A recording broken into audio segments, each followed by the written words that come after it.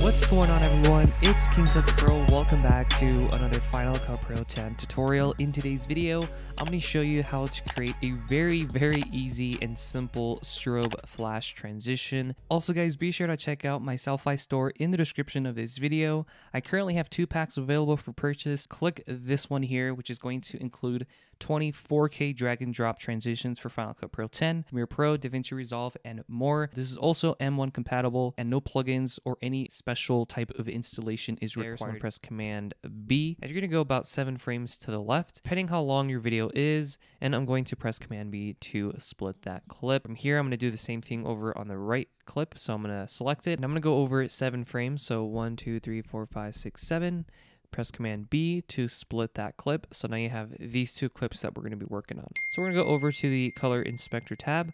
It's going to say no corrections. Click on that and go to Add Color Board. And I'm going to add a keyframe at the very beginning. And I'm going to go about to the end and 1 frame to the left. I'm going to go over to the highlights and we're going to bring that up quite a bit, not all the way. And then the same thing for the midtones. We're going to go about here. And then we're going to go over to the saturation and we're going to move the saturation up as well.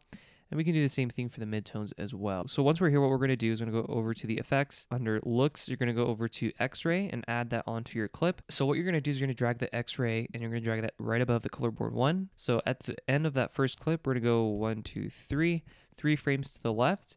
We're going to move the amount to 0, add a keyframe, and then move the playhead at the very end and move it to 100. So once we're there, we're going to select the second clip here. We're going to go under no corrections. We're going to add a color board preset here. And then we're going to go over to the exposure. We're going to add a keyframe. We're going to add this to roughly the same as we had it before. Saturation, we're going to increase the highlights. And we're going to do the same thing for the midtones. And then once it's around here, go all the way to the end, actually, just go 1 frame to the left.